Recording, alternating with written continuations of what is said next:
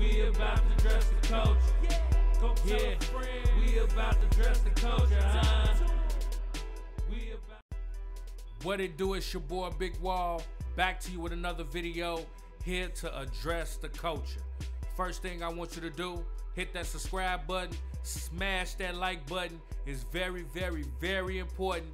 Hit that little bell on the side, click all, be a part of the culture, so anytime I drop a video, you'll be the first one to get it.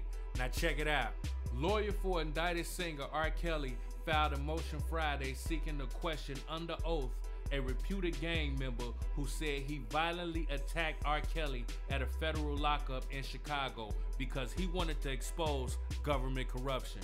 Jeremiah Shane Farmer, a convicted member of the Latin Kings, outed himself as Kelly's attacker in a filing earlier this week in Hammond, where he's facing a mandatory life sentence for a racketeering conspiracy involving a 1999 double murder.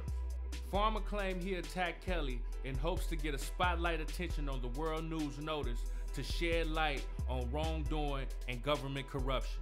Farmer also claimed that the government made him attack Kelly. Now, according to the U.S. Bureau of Prisons reports attached to his file, Farmer was able to slip away from an employee at the Metropolitan Correctional Center on August 26, entering Kelly's cell and beating him repeatedly in the head while Kelly was on the lower bunk. The attack stopped only after the jail security officer sprayed Farmer.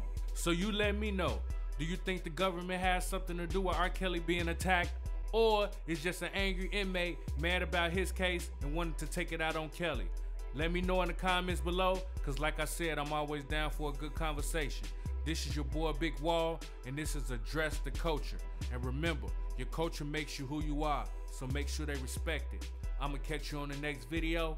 I'm out. We about to dress the culture. Yeah, we about to dress the culture.